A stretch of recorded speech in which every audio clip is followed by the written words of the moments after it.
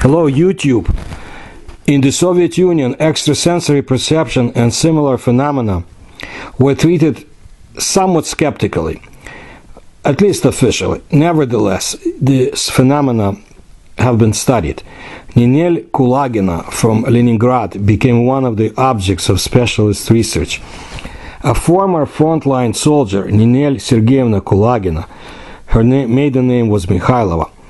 She had a heroic biography. In April 1942, a young girl volunteered for the front to be at the front line to join the battles. She served as a radio operator in the tank forces. She received combat wounds and earned the Order of the Patriotic War of the first degree and numerous medals. Even in her early youth, Nelly, as she was called by the family, showed amazing abilities. For example, she moved various objects with her eyes, slices of bread on the table, a carafe of water. She also managed to control the clock pendulum from a distance. However, only a narrow family circle knew about it. Ninel Sergeyevna herself did not attach much importance to her abilities for a long time. She got married, she had a son, lived like everyone else. Once, already in the early 1960s, she had a heart attack. In the hospital, Kulagina brightened up boredom by knitting, and somehow the nurse noticed that the patient was taking balls of wool from the basket without looking. She didn't have to look to pick up a ball of certain color. Experiments under the supervision of the KGB. Later, someone introduced Kulagina to Professor Vasiliev, who investigated the mysterious phenomena of the human psyche.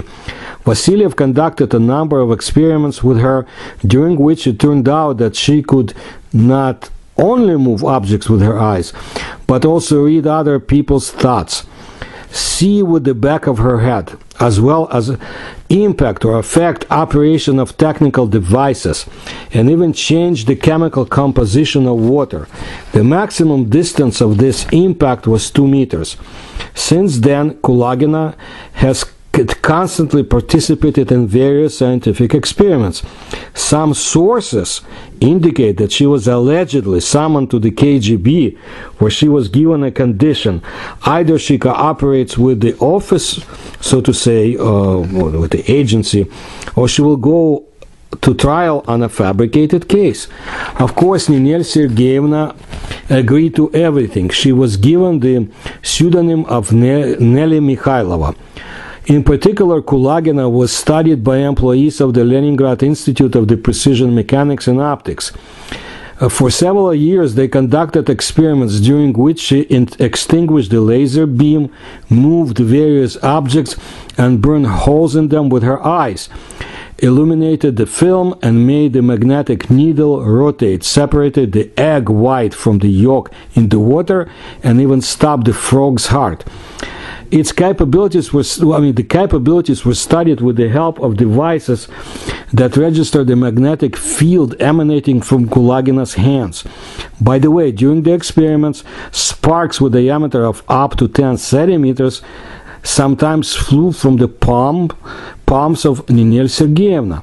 In 1977, Kulagina was invited to take part in the research program of the Institute of Chemical Physics of the USSR Academy of Sciences. This time they tested her healing abilities.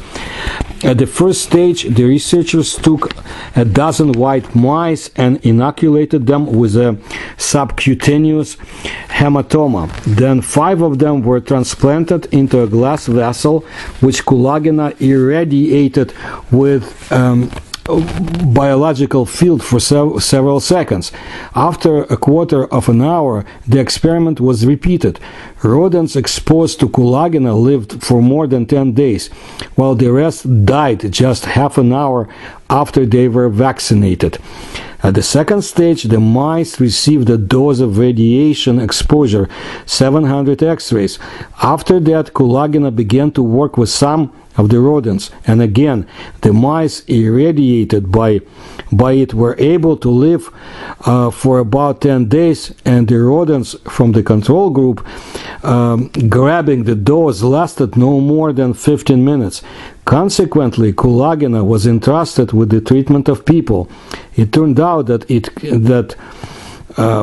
she can, through the field, contribute to the rapid healing of wounds and cuts of patients, improve the condition of those suffering from various types of inflammation, certain diseases of internal organs, migraines, and radiculitis.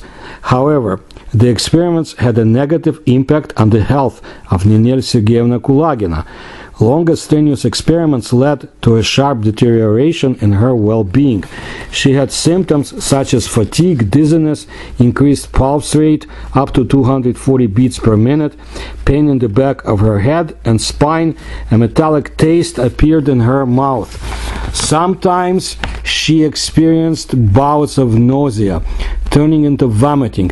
Medical examinations after the experiments recorded an increase in her blood sugar level, weight loss reaching up to 700 grams per day. Well, was she a phenomenon or a charlatan? The research was not advertised. Basically, only specialists knew about Kulagina. It was only during the perestroika policies of Gorbachev that a black and white documentary shot back in 1968 was released on the screen, so you're looking 20 years later, in which the psychic demonstrated how she managed to move small objects with the help of hand passes and rotate the arrows of magnetic devices. The press media began to write about Kulagina. TV shows were made about her, but many did not believe in her abilities. They considered her a clever con artist. For example, academician Alexei Ivanitsky claimed that Kulagina moves objects using nylon threads and the arrows of the devices by means of a magnet attached to the finger. Together with her husband, she passed many tests. For 20 years, the couple visited about 30 different scientific laboratories in state institutions. In many of them, the attitude toward Kulagina was, to put it mildly, very skeptical. The researchers stated that they would uncover a cleverly arranged deception and bring her to the surface.